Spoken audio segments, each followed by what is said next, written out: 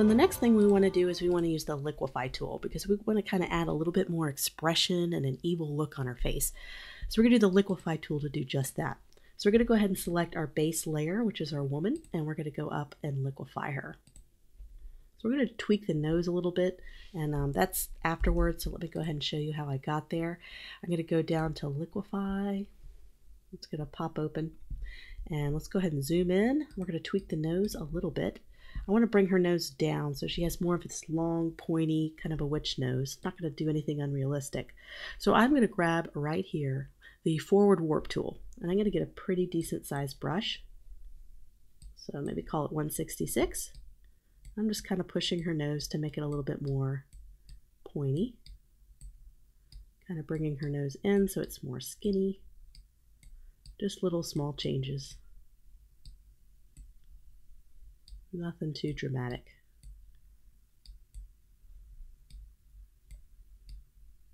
Okay, and another thing we want to do is maybe add a little curve to her eyebrow.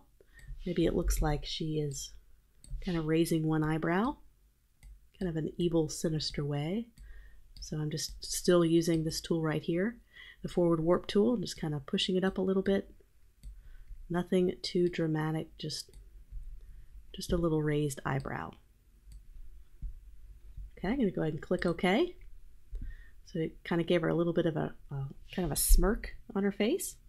And one thing I want to do is I want to bring out these fingernails a little bit more and the fingers. So this dark background is what's kind of covering our entire image right here. So this is what we painted on. It's just kind of a brush. It's just a brush. It doesn't have any kind of, it's got a normal blending mode. It's just a brush painted on. So I can just simply take the eraser tool and maybe kind of do 30% opacity and kind of brush away a little bit where the fingers are. Might even back it off a little bit and make it bigger. Okay. Just clicking and having it slowly fade. But I want to bring out those fingernails a lot more. And so those fingernails look washed out. And one thing we could do is paint a little bit on there. So we're going to increase the opacity here and make our eraser tool a little bit smaller. And I'm erasing all of the black off of there. So we can add fingernails. So these will be nails.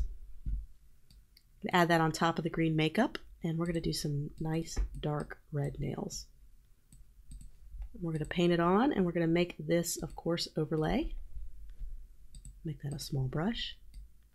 We're going to paint on some nail polish. You can see how fun this could be. Definitely need a smaller brush for this more detailed work. Just painting it on. It's really fun. And sometimes I just go over just for the sake of having it be easier to erase than it is sometimes to stay in the borders. So I'm just going to go in and make sure I'm at 100% to erase. I'm going to go ahead and clean up any nail polish off of the skin. And there we go. We have our little fingers popping out there. So there's a few more things we could do. There's one more thing we could do in particular, and that's add her hat shadow. The shadow that's going to be cast by her black hat. So we can go down to dark background, or we could just add a new layer, and we're going to do black. And we're just going to be painting it on. We don't need to do a blending mode here. We're just painting on black. We do a pretty nice, big, soft, round brush. And we're going to have to practice kind of our swoop here. We're going to do kind of a hat kind of bend here and kind of get rid of her forehead since she'll be wearing a hat. So we might want to practice a few times. We're going to kind of go down and swoosh up. And we could maybe do it a little bit bigger. Or I guess that might be a pretty good brush. Just a little bit so you can kind of see where she would be wearing a hat. And you can always use Command Z and go back and try again if you don't like exactly how it's swooping. Maybe kind of swoop more down at an angle.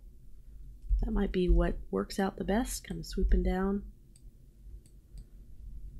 And what's great is if you don't like that layer, this is non-destructive, so I can just remove that layer and try again. So I could do just that. I can delete it and add a new layer and keep trying.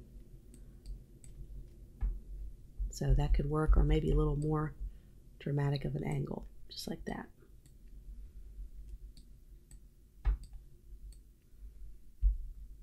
So there we go. We are getting really close. I'm going to do a couple of fine tuning, maybe bring out her fingers a little bit more and do some more, play around with the dodge and burn layers just a little bit, but I think we're getting pretty close to finishing up our Wicked Witch. So a couple of things we can do to kind of add a little bit more of a grainy texture to the piece. I'm going to go ahead and grab our bottom layer right here, kind of our base layer. And I'm going to go up and I'm going to add just a little bit of noise. So I'm going to go to Filter. I'm going to go up to Noise and then go to Add Noise. And you just have to add a little bit. You can kind of see the effect here. This is kind of a dramatic effect, but we just want to have maybe just 5%. Just adds a little bit of a grainy texture to it. So that's kind of before. Let me go to History. That's before, after. So it kind of adds a little bit more texture to her face. It doesn't seem so smooth. It kind of seems more raw, a little bit more emotional. So it kind of adds a little bit to that dramatic pop and flare. I'm also going to bring out my dodge and burn. I think I need to kind of work on that a little bit. So I'm going to go and grab my burn tool. I'm just going to kind of accentuate, just bring my exposure level down. Just kind of accentuate certain dark areas a little bit more. Especially right here in the corner of her eyes and down here on her nose. And make that a little bit more dramatic. I don't think we need to mess with highlights as much, because we already have a whole lot of highlights here on her nose. We'll switch that to highlights.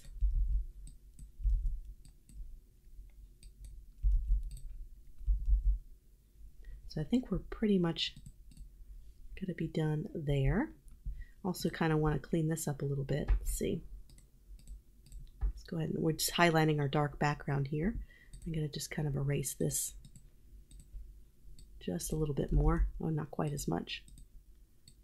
Just a little bit more. Kind of bring that out a bit. We can also do the dodge and burn layer and grab our dodge and burn tools. Kind of add some highlights that way. See how we just kind of brought her finger out a little bit. Perfect. So we can also tweak the color of her face. So right now we just have the green on. So this is what it looks like without the green makeup. And I'm going to add a new layer on top of the green makeup, and I'm going to also make sure that has an overlay. And instead of just painting on different colors of green, I'm going to see if I can't get a green, but a little bit more on the orange side, just to kind of see if we can't bring out a little bit of a warm tone here. I'm going to do a little bit of a big brush. You kind of see what I'm talking about once I do the effect. Go ahead and make that a little bit more deep and a little bit more orange. I'm just kind of adding some warm tones to certain areas. Kind of makes the face a little bit more complex. So that's before. This is after, adding a little bit of that orange. I can always go up to adjustments and go to color balance and change the color balance, make it warmer or cooler depending on what I think the color should be. Kind of adds a little bit of blush to her cheeks. Makes her look a little bit more alive. Because sometimes it's not just as simple as doing one color and you're done. It's always layers upon layers of colors and highlights and shadows. So we can toggle that on and off. We can maybe even back off the opacity just a little bit to have it be even more subtle. So I think we're done. I think let's go ahead and zoom out. We could maybe her head shape is a little funky. So I could just go to dark background, and that was just a simple black that we painted on. I'm going to continue to kind of shave that off. Let me do a 50% opacity. Kind of see if I can't round this off a little bit. Kind of get her shape a little bit better. I'll be back in just a few short minutes.